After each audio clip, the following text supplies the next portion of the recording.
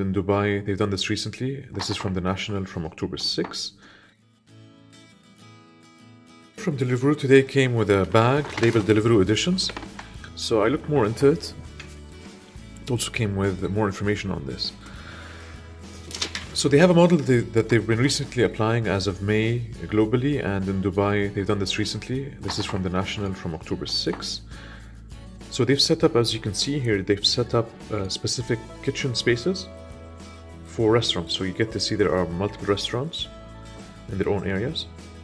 So restaurants can expand to service new areas. This is a common complaint I get from restaurant owners, is they want to expand to key areas, but it's too expensive for them to rent, to pay for interior design and staffing and all of that, and the risk that comes with that.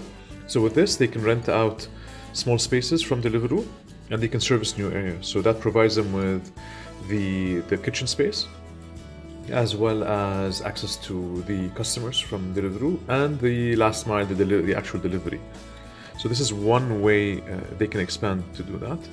And logistically, I believe it's better for Deliveroo because they can now, the supply chain process is fully covered for them. So they have the cooking at their locations. The experts are doing that, not them directly. They're doing the last mile. And also from a packaging perspective, they have this. They've added a sticker just to customize the restaurant that it came from. They have an awareness. They have an awareness aspect, and they customize one for each depending on the restaurant. So the back is the same. This is different. In terms of the food and the packaging, the rest that comes inside is the usual. I know people usually, show their food before it's eaten. It's too late for me. So the saucing, the packages, and everything else, those are as is usually with the delivery option.